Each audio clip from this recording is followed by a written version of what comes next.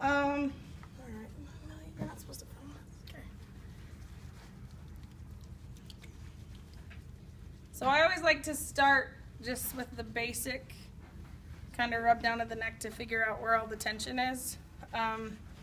A lot of people that are sitting at desks all day, which are the people, 90% of the people that we work on, they're going to have tension in their traps.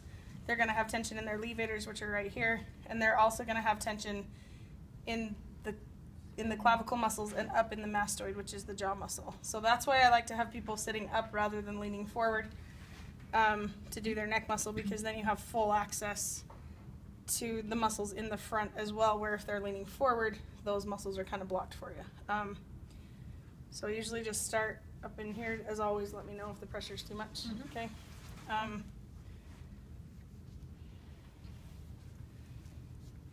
And it helps a lot if you pull the shoulder back while you're working on it, because it helps to release a little bit of the tension and a little bit of the pull. And you just kind of come in and get a feel for where the tension is, get a feel for where the knots are. And once you figure out where the knots are, you can kind of get into the individualized knots, grab a hold of them, put pressure on them until they go away.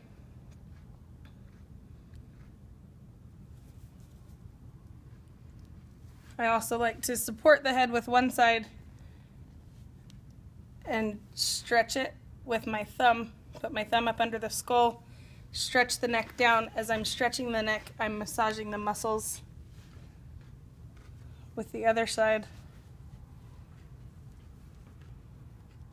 You can do that with your fingertips. You can also do it with your knuckles.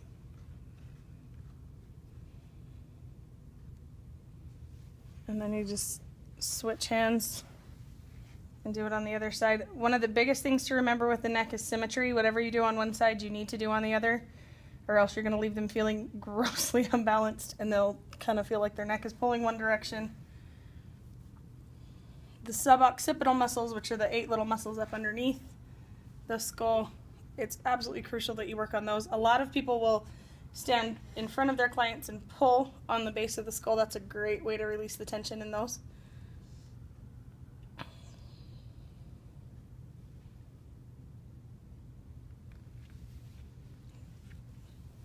And a lot of times I'll just move their head so that their movement is what's providing a lot of the pressure. So you're not wearing yourself out.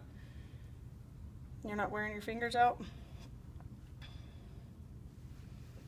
And then up in here, right by the collarbone, there's muscles that attach right there. A lot of people that complain of headaches, this is going to be a major spot for headaches.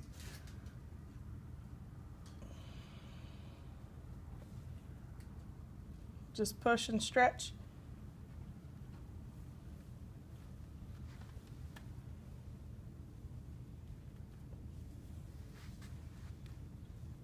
Right below the jawbone, follow the muscle fibers down.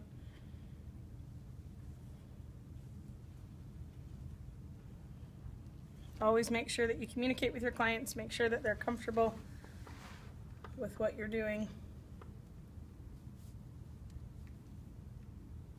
And then the jawbone is prone to a lot of trigger points, so it's always good. There's lots of people that clench their jaws when they're working on a computer, lifting weights at the gym, sleeping, that don't even know that they do it, so they don't even realize that there's tension in their jaw, and that will help release a lot of the tension that's caused in the neck as well, in the neck and head. Now, where we do corporate massage, I don't very often work on the head because a lot of people are going back to work and they don't want to walk out with their hair all crazy. But I will ask, especially if they've mentioned if they've had headaches, I will ask if they want me to work on their head.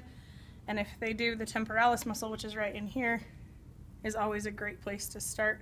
And you can get underneath their hair and do it without messing up their hair too much. Just small circular strokes. Just apply your pressure with the pads of your fingers. And do small circular strokes. Some people do not like head massages, so always get permission before you work on them. Unless you're poor Brooke and then I just make you do it. Yeah, it's okay you work in my head, by the way.